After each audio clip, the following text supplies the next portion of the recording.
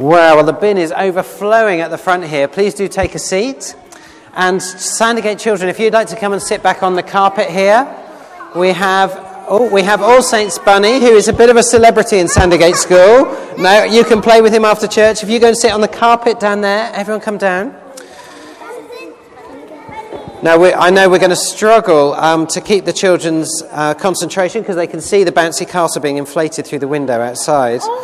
But All Saints Bunny, if you sit on the carpet down here, sit on the carpet. All Saints Bunny is going to look after all this food. So I'm going to sit him on top of the one-can bin. Okay. And remember, because his ears are so big, you need to be very quiet because he's got very sensitive ears. So you know how much he loves coming into school? He loves it just as much when you come to his home, the church. Will you listen very quietly now as we listen to our reading, which two of the Sandygate children are going to read for us.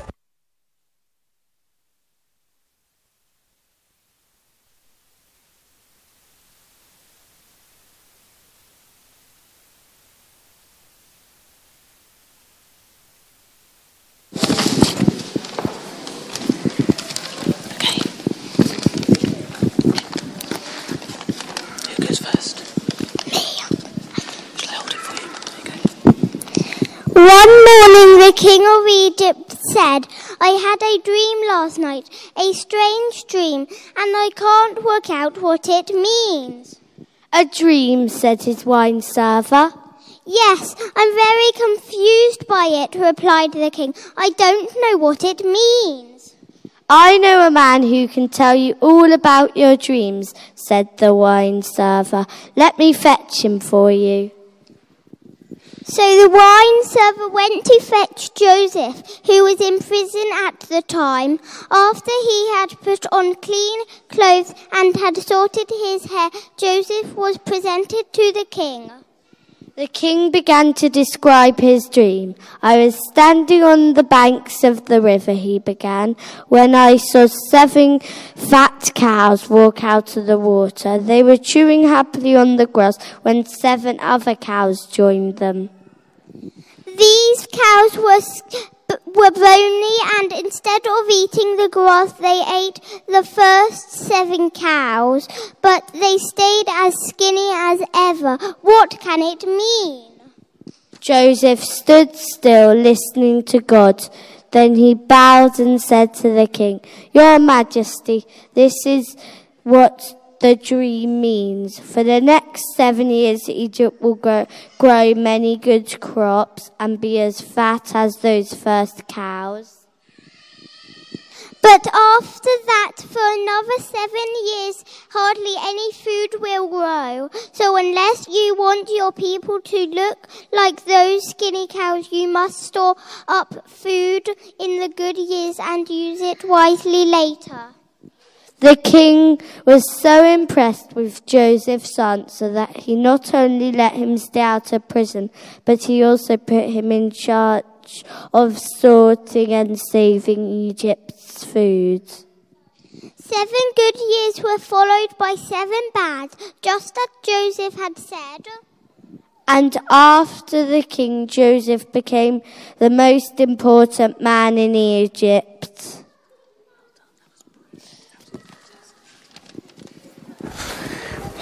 Wow, thank you so much. What brilliant reading. Do you want to sit just down here? So that was the story about Pharaoh being warned in a dream that there were going to be 7 good years followed by 7 bad years. And Joseph, with his advice to Pharaoh, saving the whole of Egypt. I think there are some mums and dads here who could do a very good Elvis impression and tell that story at the same time. Some people know what I'm talking about there. Now, did you know, we're thinking about this story of Joseph. It's actually a very contemporary story because Joseph was a refugee. He was trafficked, he was smuggled, he was kidnapped and taken from one country to another where he worked as a slave. And just as we see our television screens full now of people who are having to move from a country to another country that's strange to them, that they don't want to go to, that's exactly what happened to Joseph. And here's a thought. Joseph arrived in this country, spent a few years in prison, and then became prime minister. Can you imagine that? The media's full of people saying that the new leader of the Labour Party couldn't possibly be Prime Minister. Imagine if a Syrian refugee arrives in this country, serves a prison sentence, and then ends up in number 10. That's what happened. It's an amazing story. And I wonder why. What was it about Joseph that meant he could go from being a refugee in prison to becoming Prime Minister? Well, the answer is God's wisdom. God gave him wisdom to Pharaoh, to tell Pharaoh what he had to do in response to his dreams. And this is what Joseph said to Pharaoh: "You will have more than you need." He said, you will have, when these 7 years of great crops come in, you will have more than you need. And so you have a choice. The choice is you can consume it all yourself, and that way will lead to death. Or you can share it all, be wise, steward it, look after it, and share it with other people, which will lead to life. What a contemporary message that is. God's wisdom, you have far more than you need. You can choose, are you going to consume it all yourself, or are you going to be wise and share it with others? They chose to share it with others. And we read later on in the story that almost the whole world came to Egypt and was saved because they had enough food to share with everyone. Now, I've got a video for us to watch now, which will tell us a little bit about sharing food around our world and how there is enough food for everything, but we need to share. Let's watch this.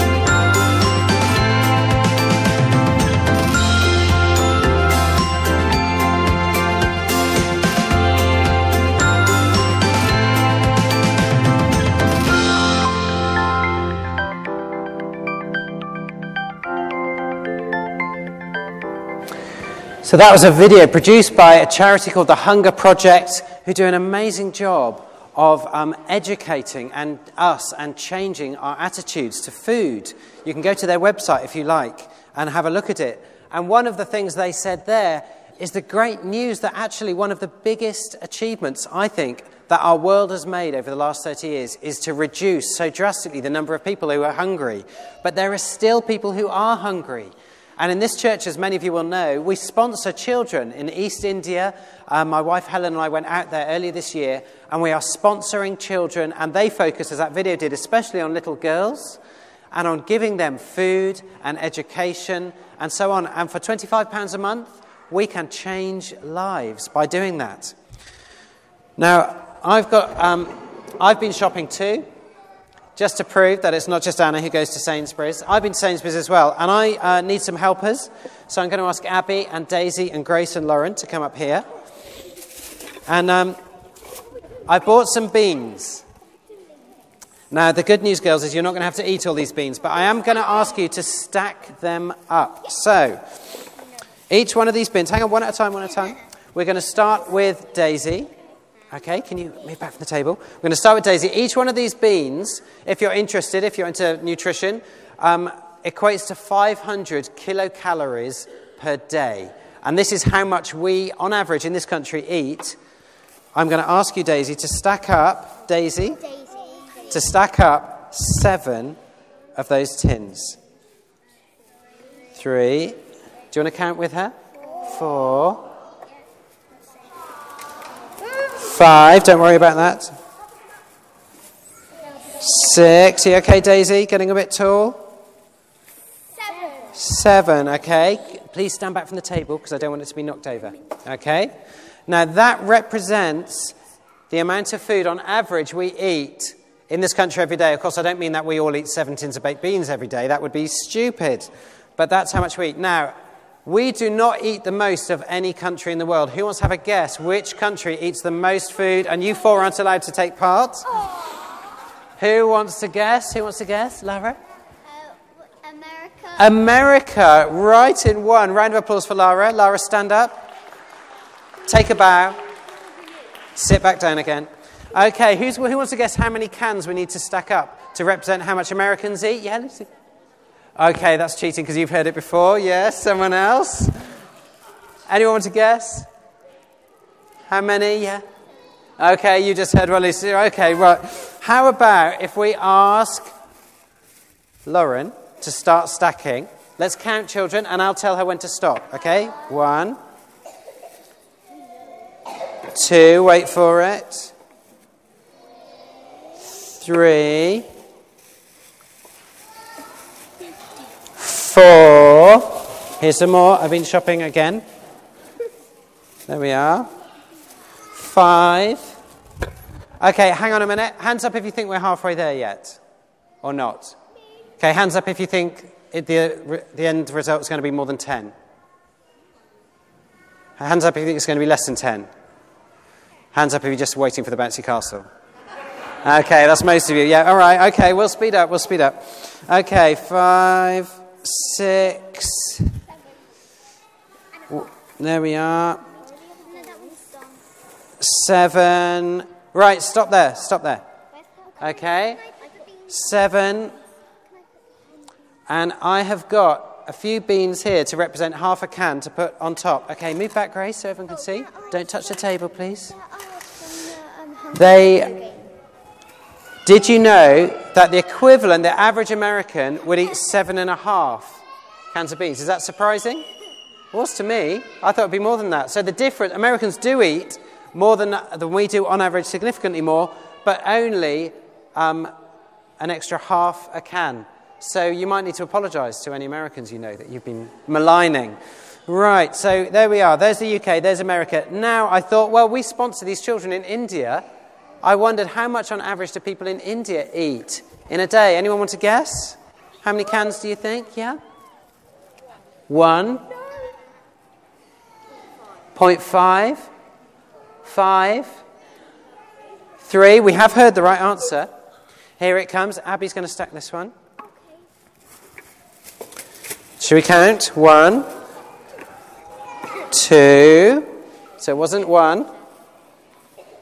3, 4. Keep going. 5. Surprised? Again, I was on average, this is how much Indians have to eat compared with Americans and with us. I stress on average because in India, the gap between richest and poorest is perhaps the biggest anywhere on the planet. But I want you to look at these piles for a minute and imagine that this, which is our pile, these 2 tins were taken away, so you were eating the same as in India. That would be like someone coming to you and saying, you know, your lunch, you're not going to have that anymore for the rest of your life. How would you like that?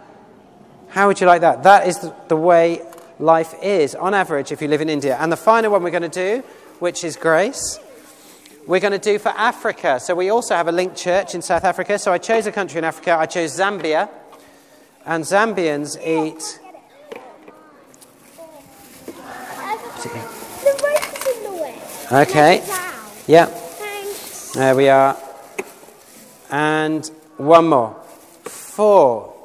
Now, thank you, girls. You can go and sit back down. Thank you very much. So, on average, and you've done some good stacking there, these tins might not be as different as you thought they would be, but part of that is because for the last 40 years, the gap, the number of people who are living in extreme hunger has been going down. But even so, we still, on average, we eat nearly twice as much as people who live in Zambia. Isn't that a sobering thought? Nearly twice as much. So we have a duty to think of them. And our faith calls us to think every time we have a meal. That's why so many Christians thank God for their food before every single meal, because they're remembering that it is all a gift from God.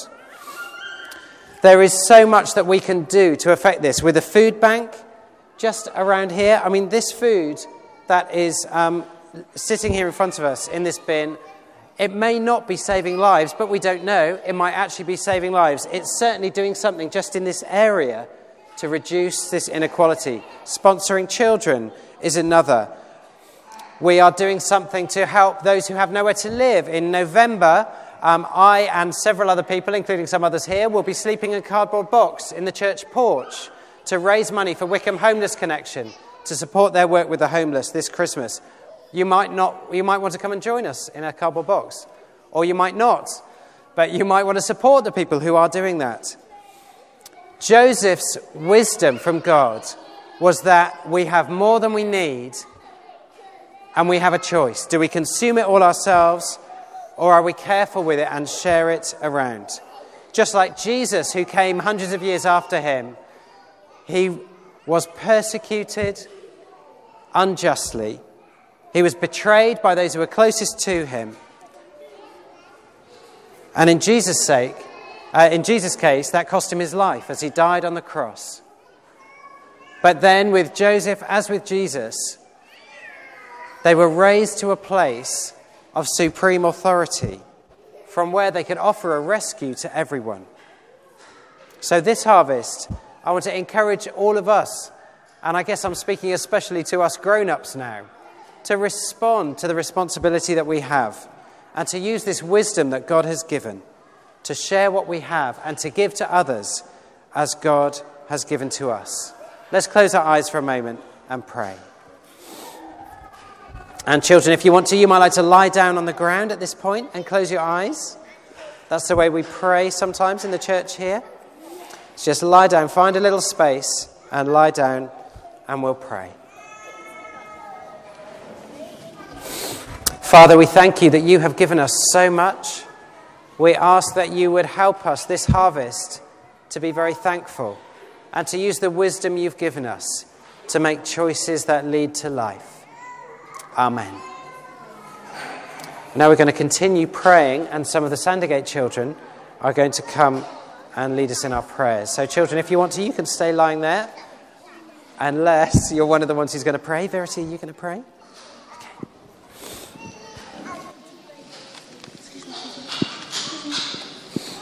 Stand up here, Verity. Well done.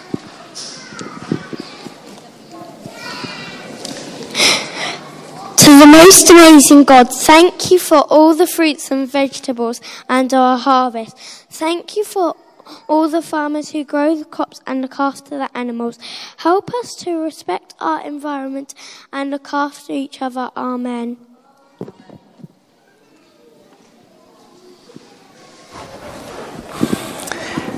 Verity, thank you for leading us in those prayers. Well, now our service has nearly come to an end. We're going to have a final song now.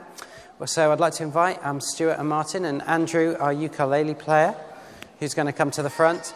During this song, we will be taking an offering. If you're visiting, please feel free to let this pass you by. It's our way of contributing week by week to the work of the church. So please stand and we'll sing together.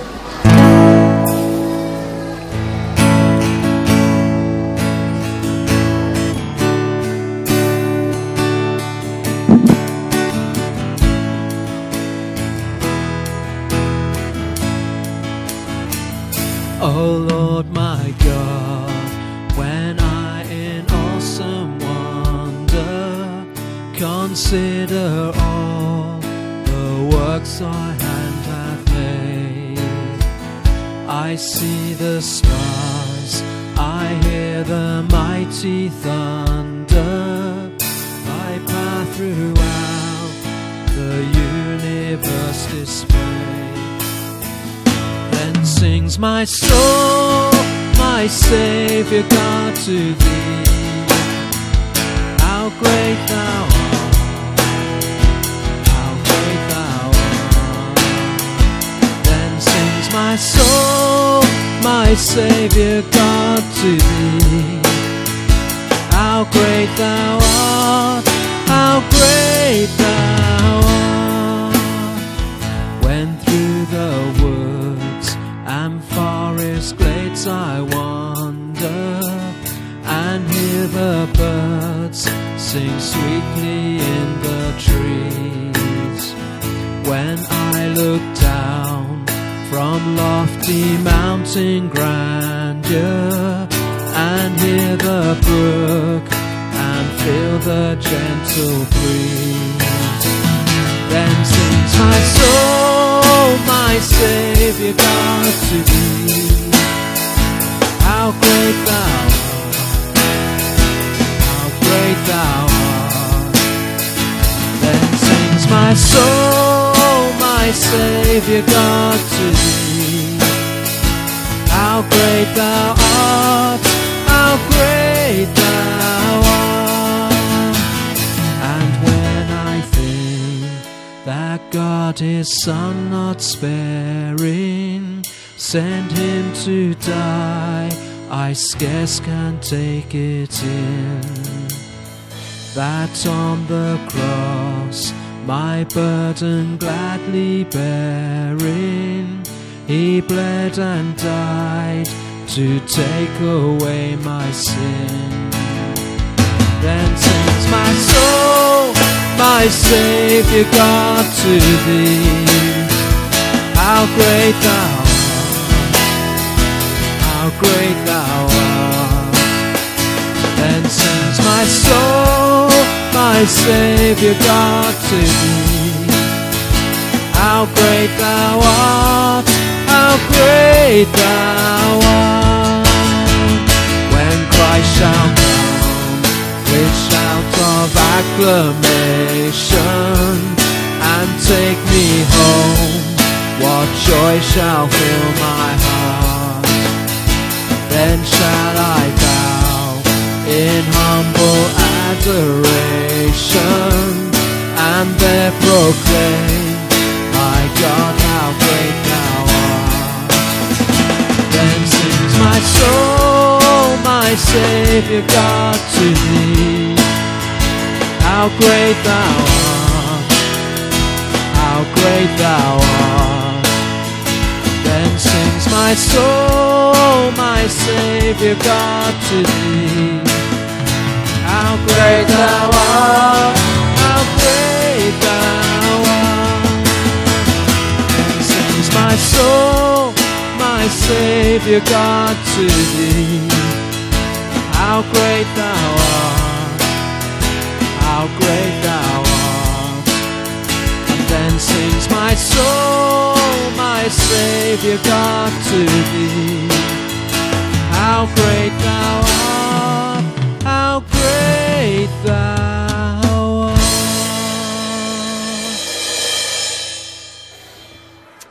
As we gather here week by week, we really do believe that God meets with us when we all come together. And so I just want to end this service by encouraging you, if you have any needs in your own life, to just take a moment of quiet now to bring them to God. We have a prayer team here who will be at the front of the church who would love to pray with you. And they felt before the service that there's someone who has a breathing problem, that God wants to bless you this morning, that there's someone who's struggling with dyslexia, and there are, and we feel maybe these might be children, also really struggling with a new school. If you have anything that you would like us to pray with or for, we have a very great God, as we've just been singing, and we would love to pray for you. So, Father, we thank you for this time together. We thank you that you are closer to us than our own breathing. And we pray now that by your Spirit, you would flood into our lives, that you would remind us of your love, and that you would meet us in our place of need. In Jesus' name, amen. Well, I want to say an enormous thank you to Sandygate and to Miss Hall, head teacher, Mrs. Phillips, who does the music, for coming. Shall we give them another round of applause for all their singing? If you came to Church for Children this morning, please make sure that they don't leave without you. I think especially with the excitement going on in the churchyard, please do be safe with the children. If you came with Elsa and you've lost her as well, and I'm looking after her, so she'll be at the front of church here waiting. There's tea and coffee being served over in the corner. Please do stay around, and if you want to join us for the barbecue and the family fun, we'd love to see you. God bless you. Goodbye.